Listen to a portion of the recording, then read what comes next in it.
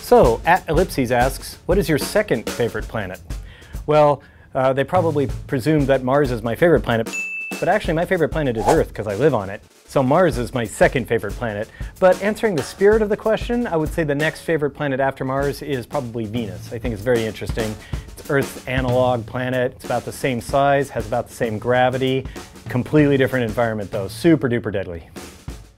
At Kulem Johnson asks, if Mars had earthquakes, would they be called Marsquakes? Yes. And by the way, Mars does have quakes. They recently found that out. They've detected seismic activity on Mars. It's not quite like Earth's tectonic plate movements, but it does have tremors. In response to a question about when is Mars Base Alpha will become a reality, Elon Musk said probably 2028 for a base to be built. I think Elon Musk is a genius, but I think he's also a very optimistic genius. I don't think that we will have a human presence on Mars in 2028, or really anywhere near it. At Field Guide Tom asks, imagine if you just started writing The Martian today.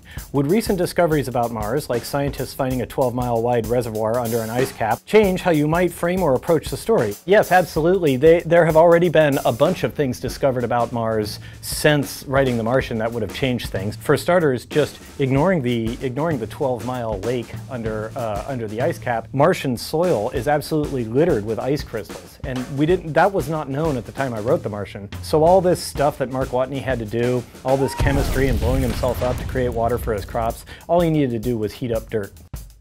At Dovakin69 asks, the real question is, does the SEC have jurisdiction on Mars? Hashtag Occupy Mars.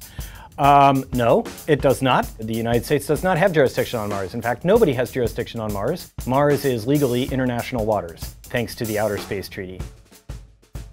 At Sophie Bushwick asks, who's your favorite real astronaut? How about your favorite fictional space explorer? Well, my favorite real astronaut is the late John W. Young. He was the commander of Apollo 16, and he walked on the moon. One of my favorite stories about him is they have the astronauts' biomonitors hooked up to them. They can check their heart rate and everything. And they have records of what the astronauts' heart rates are at the moment of launch, right? And they always jump up to like 150 beats per minute. John W. Young's heartbeat didn't go above 70. He's just like, yep, on a rocket, going to the moon. And then as for my favorite fictional space explorer, well, definitely somebody from Star Trek. But I don't want to be too simple and say Kirk. I mean, out of all the Star Trek characters who could fairly be called explorers... Oh, wait, no. My favorite space explorer is the Doctor from Doctor Who, of course. At We Are Waking Up asks, this is the latest Mars rover. Can you answer me a few questions? Why does it look like a car?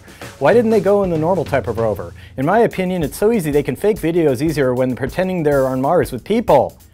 Hashtag Mars hoax, hashtag NASA lies, look into it, hashtag flat Earth.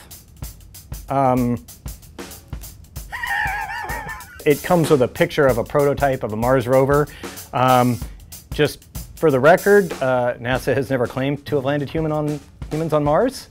So, what Space Force logo is better? Also, Space Force? And he provided a bunch of potential Space Force logos. I often get asked about my opinion of a Space Force, to which I say we already have a Space Force. It's called the Air Force. The US Air Force manages everything related to space and space security. They run all of our spy satellites. They have half of the launch pads at Cape Canaveral belong to the US Air Force. They launch stuff whenever they want. When people ask, hey, what'd you just launch? They say, screw you, we're the Air Force.